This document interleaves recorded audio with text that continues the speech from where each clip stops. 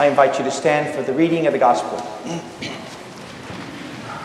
I mentioned that it's a different one that is printed. We are reading Mark 5, 1 to 20. They came to the other side of the lake, to the country of the Gerasenes. And when Jesus had stepped out of the boat, immediately a man out of the tombs with an unclean spirit met him. He lived among the tombs, and no one could restrain him anymore, even with a chain. For he had often been restrained with shackles and chains, but the chains he wrenched apart, and the shackles he broke in pieces, and no one had the strength to subdue him. Night and day among the tombs and on the mountains, he was always howling and bruising himself with stones. When he saw Jesus from a distance, he ran and bowed down before him, and he shouted at the top of his voice, "What have you to do with me, Jesus, Son of the Most High God? I adjure you by God, do not torment me." For Jesus had said to him, "Come out of the man, you unclean spirit." Then Jesus asked him, "What is your name?" He replied, "My name is Legion, for we are many." He begged Jesus earnestly not to send them out of the country. Now, there on the hillside, a great herd of swine was feeding. And the unclean spirits begged Jesus, "Send us into the swine. Let us enter them." So Jesus gave them permission, and the unclean spirits came out and entered the swine, and the herd, numbering about 2,000, rushed down the steep bank into the lake and were drowned in the lake. The swine herds ran off and told it into the city and in the country. Then people came to see what it was that had happened. They came to Jesus and saw the demoniac sitting there, clothed and in his right mind, the very man who had the legion. And they were afraid. Those who had seen what had happened to the demoniac and to the swine reported it. Then they began to beg Jesus to leave their neighborhood. As Jesus was getting into the boat, the man who had been possessed by the demons begged Jesus that he might be with him. But Jesus refused and said to him, "Go home to your friends and tell them how much the Lord has done for you and what mercy God has shown you." And he went away and began to proclaim in the Decapolis how much Jesus had done for him, and everyone was amazed. Friends, this is the word of the Lord. Thanks be to God. You may be seated.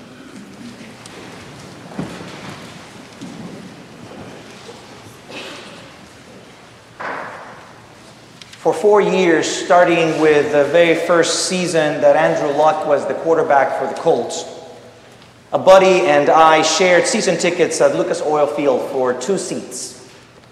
My friend Mike found the season tickets online, being offered by somebody who was disappointed that the Colts had let Peyton Manning go.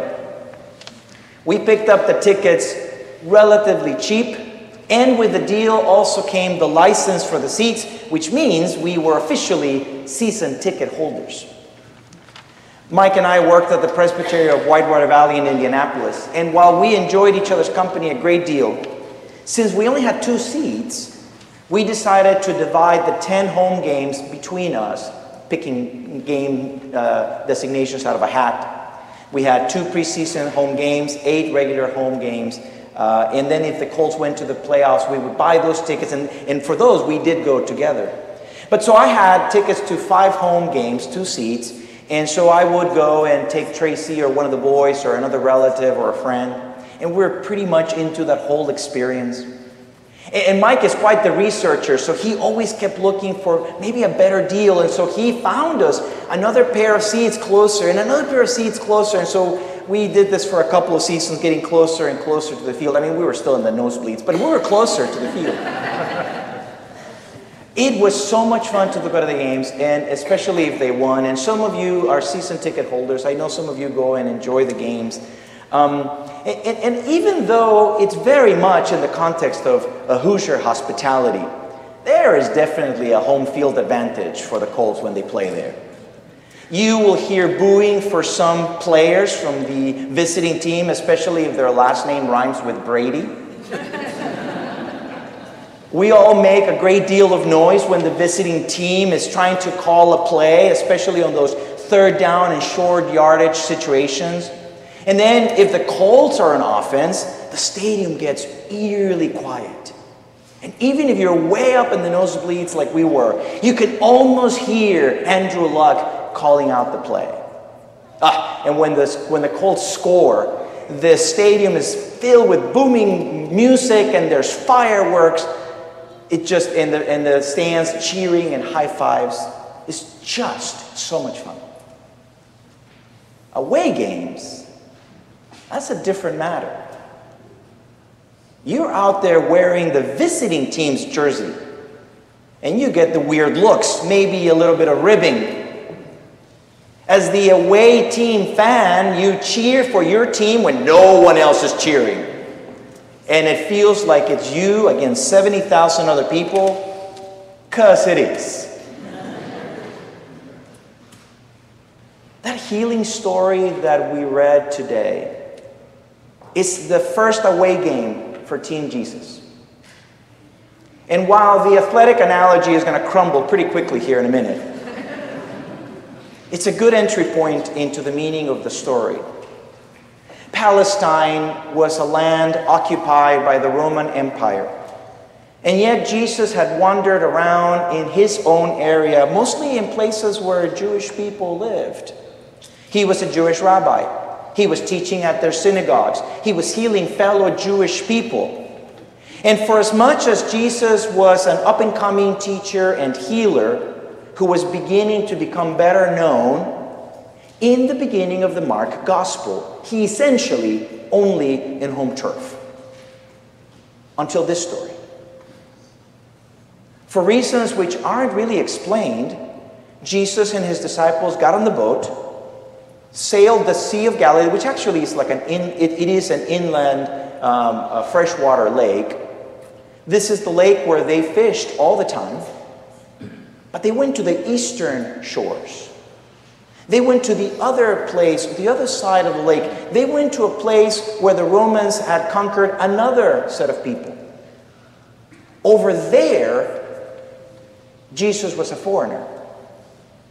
Over there, even though Jesus is able to speak in either a similar language or at least to find a common language, Jesus and his group of followers were regarded with suspicion and were definitely seen as outsiders.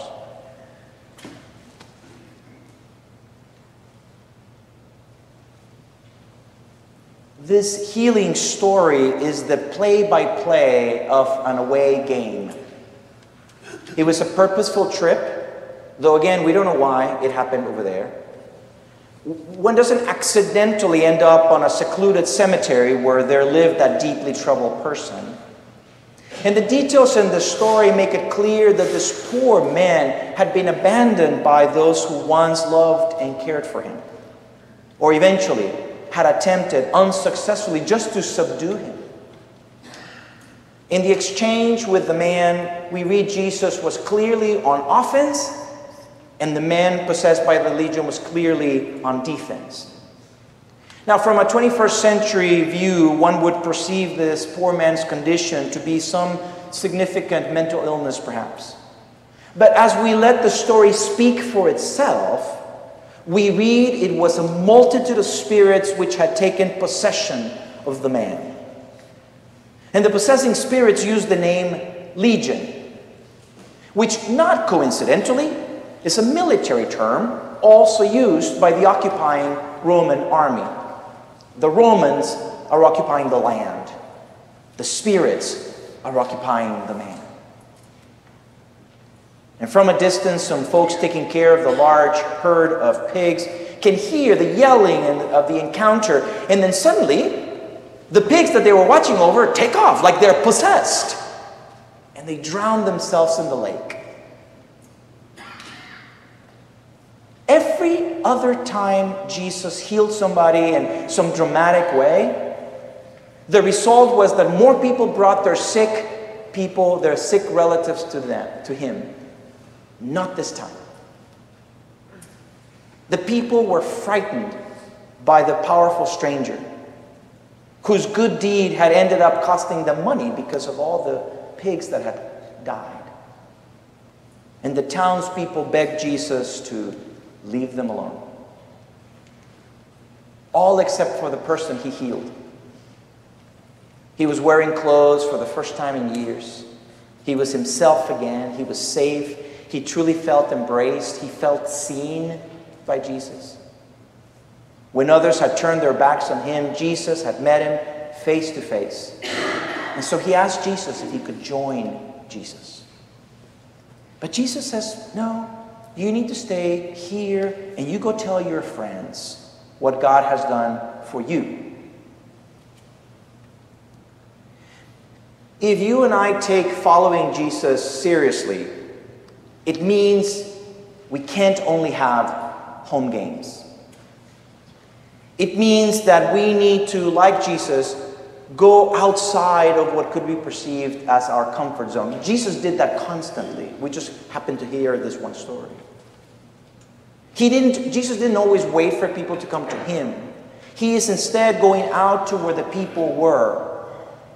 He knew that he was coming in as an outsider in this story.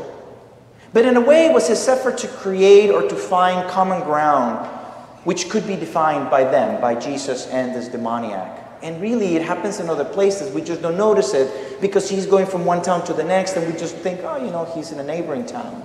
But he's going to where the people are. That effort didn't always endear Jesus to others. But that wasn't the point. The point was that Jesus tirelessly sought common ground and felt the need to go to the home turf of the others.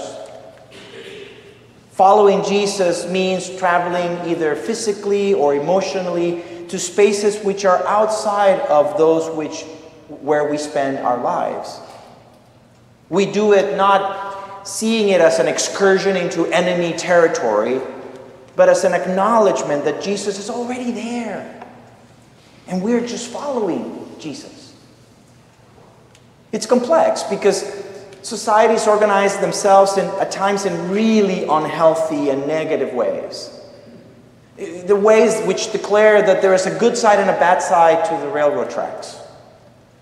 Ways in which stigmatize a people because of outward appearances or religious beliefs or the size of a bank account. And there goes Jesus into any and all of these places and is asking us to follow, to participate in the healing, in the building of relationships, and in the decrying of societal barriers which divide us. And for as much as I have been writing that home and away metaphor in this sermon, the challenge is that Jesus is asking us to dismantle the difference between home and away. The difference between us and them. Jesus refuses to let us hide behind the walls that we create to make us comfortable. Jesus doesn't turn his back on people, and he's not going to let us either. And what's more, the teaching and modeling of Jesus rightly reminds us that our journey of service to one another is to proclaim together what God is doing in our lives. And to find ourselves equally impacted by God, rather than assuming that service means that we are bringing the gospel to someone, or assuming that we have the right solution to someone's problems they just hadn't thought about it. The right relationship building overcomes barriers. And it's unfortunately not the kind of thing that grabs the headlines or ends up in the statistics of some well-meaning church or well-meaning nonprofit. In the ministry we do, I work hard not to fall into language of us and them, because there is no such thing. Instead, I try to think very much about an inclusive us, which is what Jesus is living out. The language I try to remember to use is our neighbors, the community, my friends. It's to the point that I try to stay even away from the word visitor when we come to church.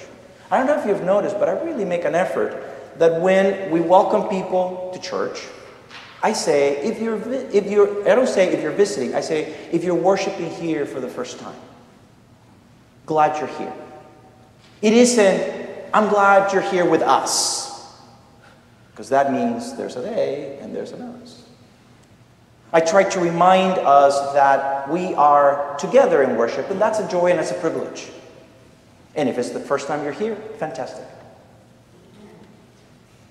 The courageous and daring ministry of Jesus is something that we might wish to tame, but the stories like what we read today make it hard to tone down how hard Jesus is pushing us to expand what we might see as our comfort zone.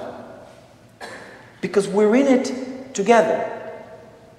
Both sides of the lake, both sides of the tracks. Thanks be to God for God's word for us. Amen.